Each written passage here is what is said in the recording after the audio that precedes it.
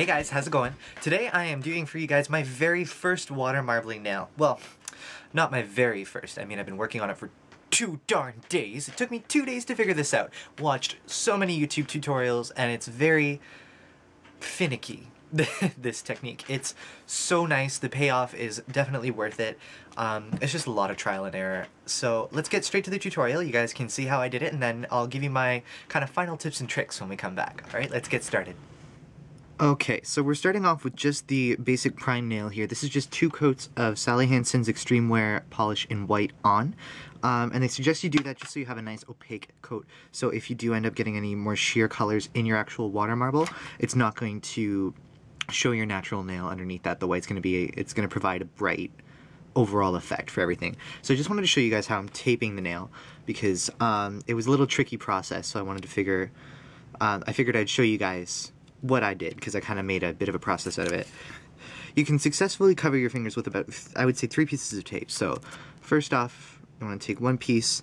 I'm going to anchor that at an angle just underneath my nail, so it's coming out more to one side, like that.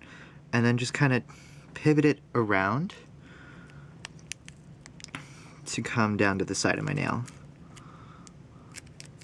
Okay. And then just tape it right down. And you can always take like a manicure tool or just a toothpick and it'll help to kind of push it in to any of the crevices. And you want to make sure that you get these corners here just kind of pinch down so they're a little flatter.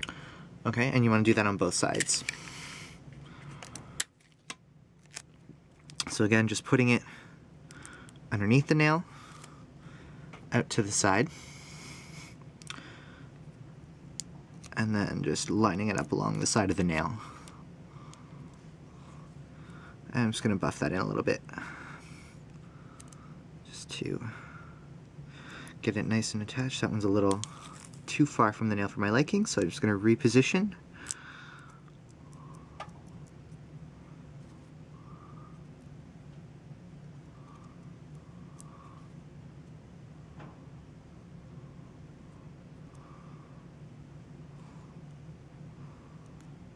Okay, so I'm happy with that one. Now the last piece of tape you want to use is for the top of the nail bed, which this one I'll make a teensy bit longer, and then just go right across the bottom here. But then my little trick here, so it's easy to take off, is go across and then have a lot of access and just make a tab right there where the tape folds back. So you just have something easy to grip to that isn't sticky on both sides. So you can pull back and it's not going to disrupt your pattern. So that's how I taped. Now we're going to get on to the water marbling. Okay, so we're going to start the dripping section of this nail art. The colors that I'm using today, this is e.l.f. nail polish in dark navy, and it's just like a shimmery, really dark navy color. Then we have Sally Hansen's Extreme Wear in Blew Me Away, which is a really nice true blue. And this is Sally Hansen Extreme Wear's Bubblegum Pink. And out of all of my experimenting, I found these 3 worked the best together out of the ones that I used.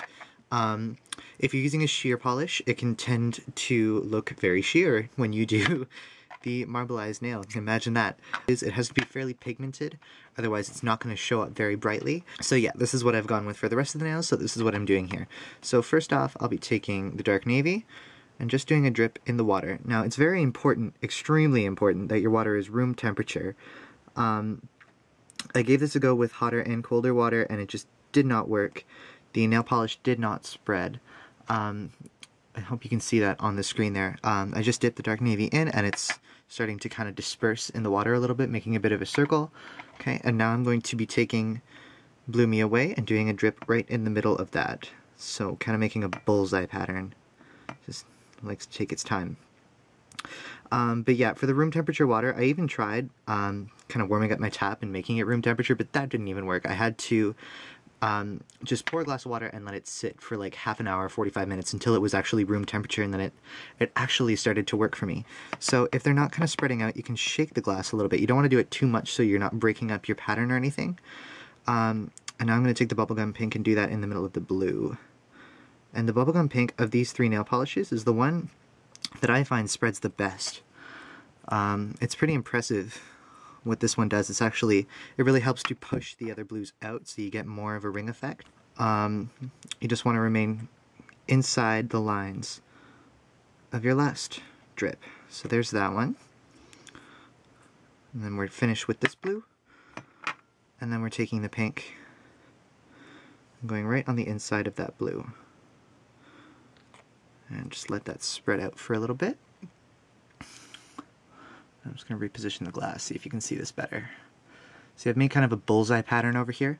Now what I'm going to do is take a toothpick and just run through the work I've done here. Whoop. And just kind of make swirly patterns. Oh no. Oh no. Okay, so sometimes this happens when you take too long, or probably because I was explaining everything to you guys and I was kind of taking my time, but it kind of broke up. So when you make a mistake like this and it tends to go all over the glass, just kind of blow on it a little bit, wait for it to dry. It's going to kind of form a skin on top of the water, and then you can just collect it all with the toothpick just by spinning it, twisting it, and it'll collect around the toothpick. Okay, sorry, camera malfunction, but literally all you missed was me wiping the gunk off of the toothpick. So now we're just going to start again. Unfortunately, sometimes it happens that way. It's a trial and error thing. So we're just going to do a drip of the navy, and I'm going to act really fast, so I'm going to be a little quiet here.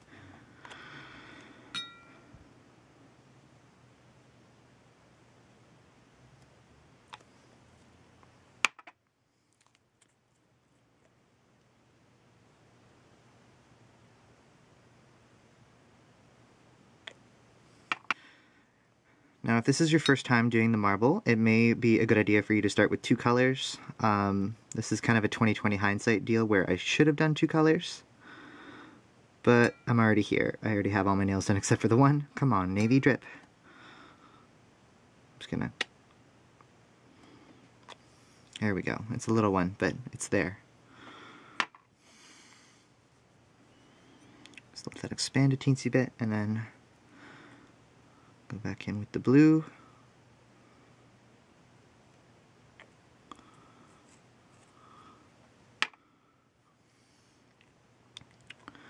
And then the pink.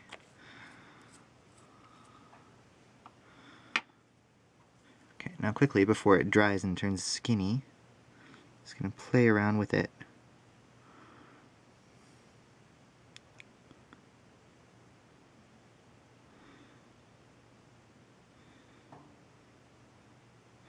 And there's no exact science to this part. Just mess around and make cool shapes. And then you get to choose where you want to put your nail in, which is kind of cool. I'm going to turn the cup this way a little bit. Just so you can kind of see what I'm doing, hopefully through the glass. And I'm going to go for this little area right here. So just dip your nail right in there. And you want to just hold it under the water for like 10 seconds, 15 seconds, just until the skin on top dries up. So just blow on it to help it out. And then you can see it kind of wrinkle on top when it's dried up, so you can just go in with your toothpick and just clear all that away. And you can take your nail out.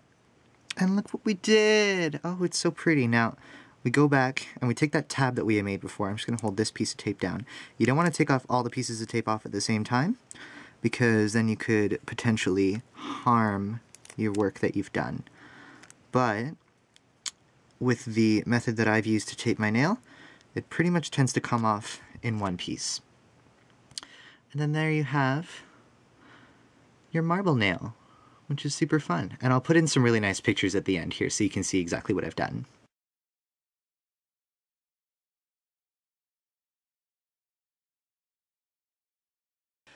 Alright, so that's it. That is the tutorial. I guess my final tips and tricks for this one, definitely make sure your water is room temperature.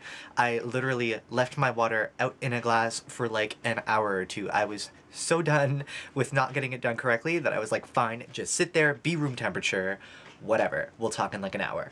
And my second tip would be not to use quick drying nail polishes like Rimmel 60 Seconds or Sally Hansen Insta-Dry, stuff like that, except for your top coat, that's acceptable. But when you put them on top of the water, they do tend to dry on top of the water faster, just like they do on your nails. So it makes it really difficult to drip quickly and then be able to drag your toothpick through it, because you run out of time that much faster. And it's good to kind of take as much time as you can when you're doing the swirling and the dripping, just to make sure everything's centered and your lines are being nice and crisp.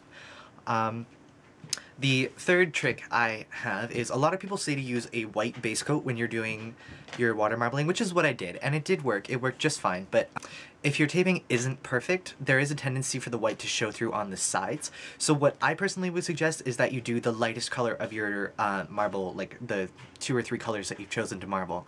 Just because then if it does show through the sides, then it's going to look a little more natural with the look, and it's not just going to be like, bam, white in the side of your design. Unless your design includes white, then by all means use a white base coat. And my fourth and final tip for you guys would be to drip with both hands, because it makes it so much faster. It's ridiculous.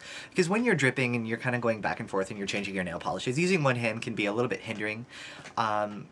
Even though you've probably got one, well, even though you've got one nail taped already, you can still kind of drip with both hands, and it just makes it so much faster.